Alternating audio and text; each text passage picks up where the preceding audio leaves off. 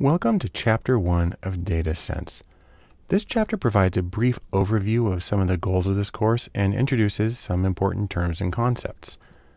The first thing I should mention is that data analysis can be considered a form of storytelling, which is a fundamental human motivation and activity, both at a personal level and at a social level. This might become clearer if we think about what is meant by data analysis and how it compares to a couple of related fields. The first field is mathematics. In data analysis, this refers to the actual formulas that go into our calculations, such as the formula for a standardized score or the formula for a correlation coefficient. However, these calculations are only the most basic aspect of data analysis. Above that is statistics, which is a broader category. In this context, statistics as a field is the source of procedures like sampling, the statistical distributions used in inferential statistics, and the logical hypothesis testing and estimation. The most general field, however, is data analysis, which draws on both mathematics and statistics, but adds other things as well.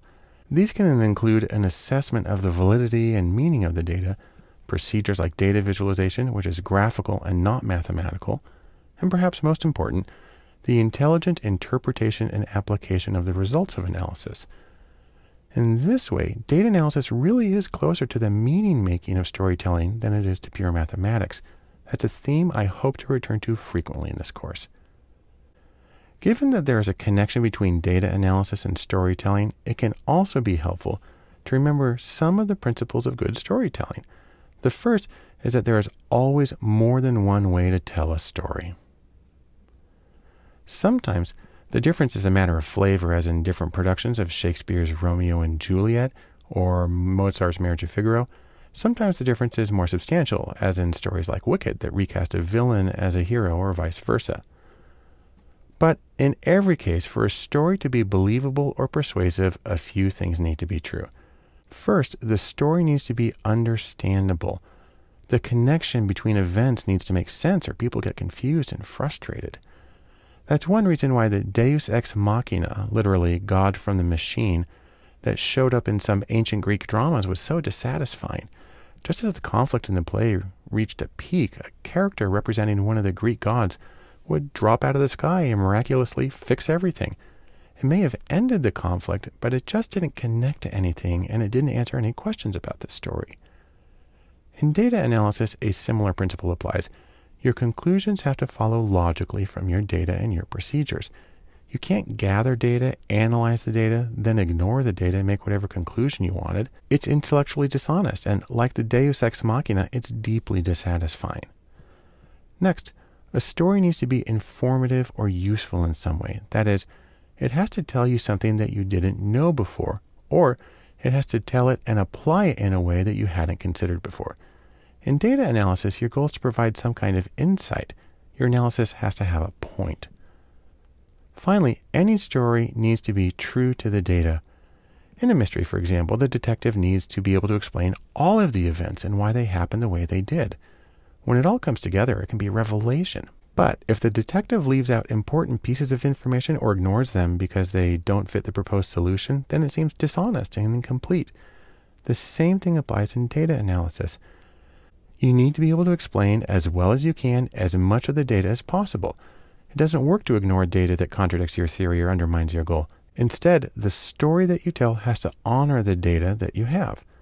So, if data analysis is a form of storytelling, there are a few things to keep in mind. First, as a general rule, the numbers are not able to speak for themselves. They form a part of the story, not the entirety. The research methods and sampling issues are important parts of the story, as are any relevant cultural or historical events and many other things. But the data are important because they're a relatively fixed point that cannot be easily bent to serve other means. A good question to ask whenever a person makes an empirical claim is, what makes you say that? That is, what information was used and how was it processed in reaching that conclusion? It's a way of answering the question, how do you know what you know? And it's good statistical practice. The point of this question is that the credibility or believability of a claim should always rely on process and not merely the agreeability of the conclusion. By the way, this question actually comes from arts education, because it's a great way to get people to think about the object that they are evaluating and explaining their reaction to it. But the question is important, so let's say it again. What makes you say that?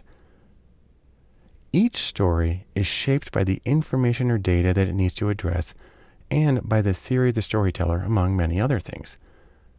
The theory is important because it's how the storyteller makes things stick together. When a person's working with data to tell a story, the person's theory can influence what data is gathered and how the data are analyzed and how the results are put together. The goal, above all, is to make the story interpretable or understandable. One interesting place where this can show up is in the choice of level of analysis. For example, in an analysis of economic data, it'd make an important difference if the analysts were approaching the data with theories from microeconomics or from macroeconomics. In the case of microeconomics, the analyst would pay a lot more attention to the decisions of individual people or companies and how they work to make a profit, with a focus on things like supply and demand. On the other hand, if the analysts used theories from macroeconomics, they would pay a lot more attention to things like national unemployment or inflation levels, economic policies on importing and exporting, and so on. The data used in these two examples might be completely different, even though the analyst might be trying to understand the behaviors of large groups of people. The theory is what makes the difference here.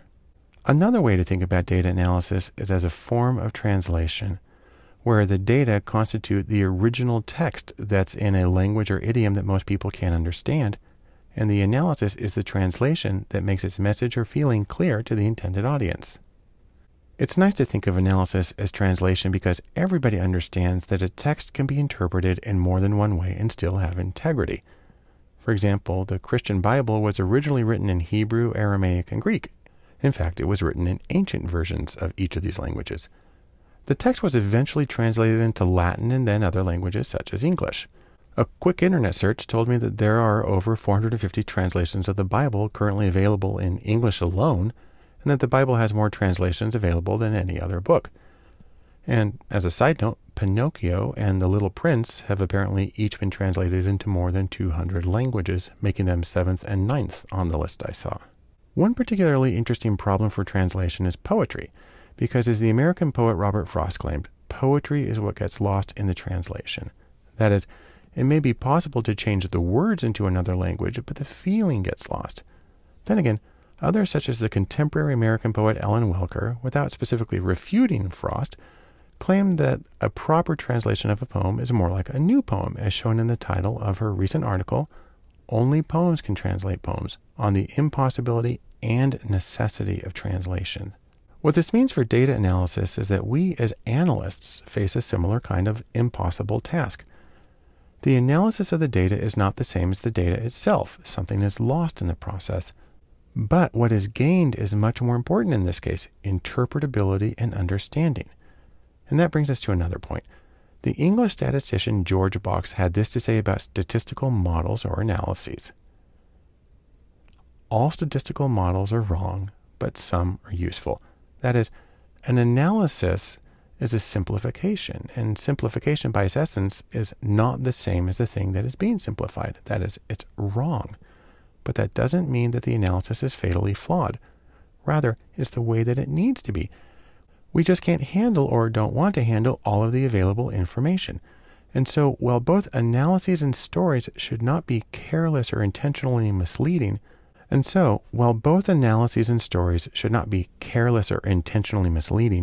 it is, I think, better to see how useful a particular analysis is rather than how accurate it is in the strictest sense.